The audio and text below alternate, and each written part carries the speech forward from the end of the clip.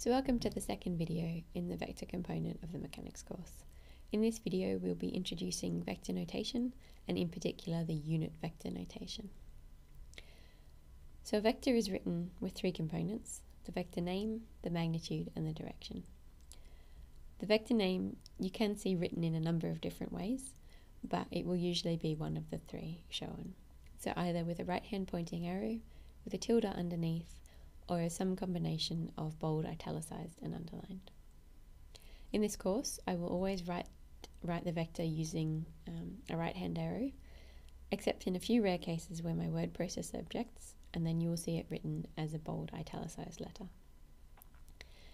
The vector magnitude is an absolute value, so it's always positive. As such, it's written using either the absolute value notation or just as plain text. I will always use the absolute value notation just because I personally find that to be a little bit clearer. And the final component of the vector notation is the direction.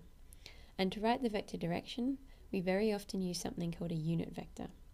So a unit vector is a vector with just a magnitude of 1 and a direction, and it's unitless. So the magnitude is not 1 centimeter or 1 millimeter, it's just 1. And it's always written as the letter with a hat over the top of it to distinguish it from the vector name. We have three standard unit vectors, one for each dimension in three-dimensional space. So here we have our standard Cartesian coordinate system with the three axes, with our horizontal axis, vertical and depth. And our unit vectors we use to describe them.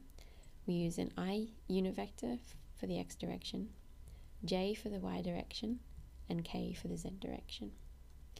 These unit vectors are written with reference to the origin, and I should also point out that in this diagram I've only shown the positive directions. Negative x direction is written using negative I, negative y is negative j, and negative z is negative k. So as an example, we have here our vector r. We can see the vector name is r, and we can read off the diagram that the vector has a length of 4, so a magnitude of 4. And it's pointing in the positive z direction, so its unit vector is k. So we would write our vector then as r equals 4k. And in the following video we'll start to look at some more complex 2 and 3D examples.